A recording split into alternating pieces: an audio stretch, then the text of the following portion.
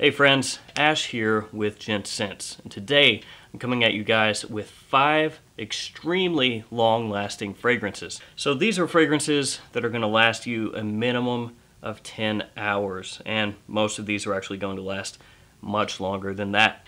I've got niche fragrances today, designer fragrances, expensive fragrances, and cheap fragrances. So we're kind of running the whole gamut here. We've got a lot of information to talk about, a lot of fragrances to talk about, so let's jump into this.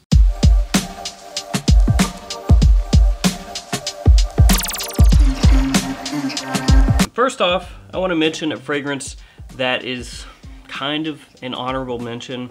I didn't have this fragrance in when I actually did this list up originally, so that's why it's not on it. But I have obviously gotten a bottle in, I've given it wear, I've actually done a full review of this, and I think that it deserves to be mentioned.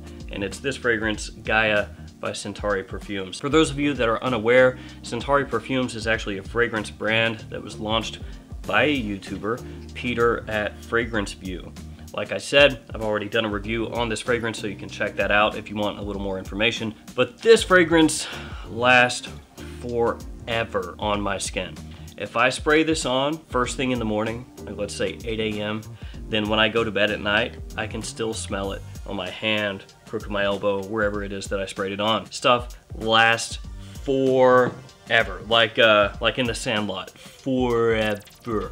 Whoever gets that, you get a point. If you don't get that, shame on you, watch The Sandlot. This has a honey note that lasts a very, very long time. It's got a good touch of sweetness to it. It smells fantastic. A lot of green notes in there as well. Like I said, I've done a full review. If you want more information, check that out. Now on to the official 5 fragrances in this video. First up is a Parfums de Marly release. This one is like a special edition or a flanker release, whatever you want to call it. It is Layton Exclusive, and yeah, I totally almost just chucked that behind my shoulder. So yes, Layton Exclusive, the exclusive version of Layton. This one has oud, gaiac wood, civet, coffee, and almond as some of the notes in the fragrance. And if you're very familiar with Layton, the original, you'll know that Layton does not have most of those notes. There is no oud in Layton, there's no civet in Layton, there's no coffee in Layton. Most people remember apple and the sweet spices from Layton.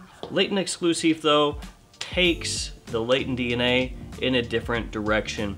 It makes it darker, makes it more animalic, not as sweet. Parfums de Marly actually described Layton, the original, as a fresh and sporty fragrance. Now, I don't necessarily smell Layton and think to myself, that's what I want to wear when I'm at the gym. You know, when I'm working up a huge sweat in high heat, is Parfums de Marly Layton. It's a little bit rich, a little bit too dense for those situations, I think, but that's how Parfums de Marly described Layton. And then with Layton Exclusive, they basically said, we're gonna take that DNA and make it deeper and darker and more seductive and sexy and, like I said, animalic. And that is pretty much what they did. Apple is not a note officially in Layton Exclusive, which again, like I said, is one of the main things people recognize from Layton. Now, depending on who you ask, people will still say, oh, I definitely get apple in Layton Exclusive, but officially it's not there. And with those changes that have been done to the DNA of Layton in Layton Exclusive, it has taken the performance, which is already good, very good in Layton, and ramped it up even further. Layton Exclusive will last all day and all night. It has enormous longevity for me and is one of the more powerful fragrances off my skin that we're going to talk about today. Basically, with Layton Exclusive, a couple sprays, you're gonna be good to go. It does have a lot of the complement factor and versatility that Layton does, though for some people, that darker take, that more animalic take that Layton Exclusive has is not preferable to the original Layton, though some people actually will find Layton Exclusive to be a better fragrance because it does take things in a darker direction. And some people will interpret that as Layton Exclusive being higher quality. It really just depends on what you like in fragrances. I've heard from a lot of people that Latent Exclusive is for them and Latent isn't, and I've heard vice versa. But if you're looking for a monstrous performer that can pull compliments, that works great in cooler weather, check out Latent Exclusive. Next up is a designer fragrance that's been talked about in a lot of YouTubers' lists for great performance. And it's this one, Armani Code Profumo. It has tonka, amber, leather, and cardamom as some of the notes, and it does share pretty strong similarities to Armani Code Ultimate and also Armani Code Absolute. I own both of those fragrances. They actually sit right back here. And there is an obvious similarity. When you spray Absolute, Ultimate, or Profumo on, the opening in each one of those fragrances does have a common DNA. It has a common thread. Code Profumo does have a very well-known root beer kind of scent to it. It's got this sparkly, effervescent sweetness, and personally, that's my favorite part of the entire scent. It's a big compliment puller. It's versatile for the most part, as long as it's cool weather or you're not going too heavy in situations where you're going to be around a lot of people. It's a good night out fragrance. It's a good date night fragrance.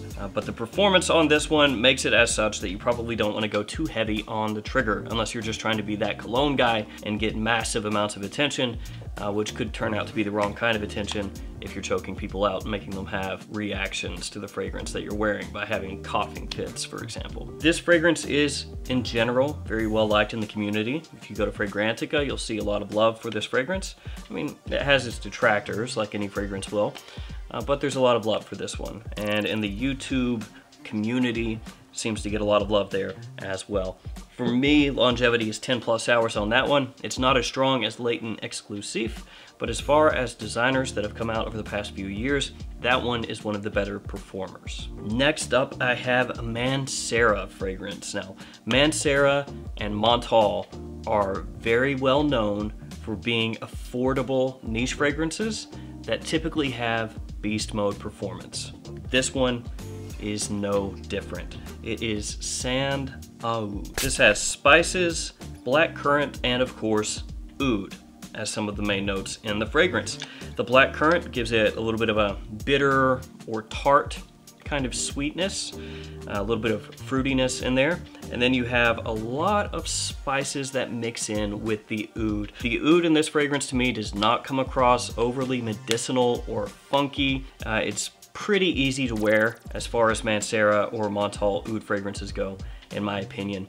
Sometimes, especially with Montal, the oud that they use will come across really screechy, so it'll be kind of abrasive, in your face, very strong, overwhelming sometimes, but you don't have that issue with this one. The reason I keep bringing up Mancera and Montal, in case you're unaware, and you can look this up for more information, is that those two companies are essentially intertwined. They're close to being one and the same, though they're really not. They do things a bit differently, each one of them, but ultimately they are intertwined. Like I said, that is a pretty easy oud fragrance to wear for the most part, as long as you wear it in the correct situations. So don't wear it heavily and go to the office. It's probably not going to work very well for you. If it's very hot outside, don't spray that on heavily, because then it's going to project too much. It's going to be cloying. People aren't going to enjoy the way that it smells. But as long as you wear it with common sense, easy to pull off, and versatile as far as Mancera oud fragrances go.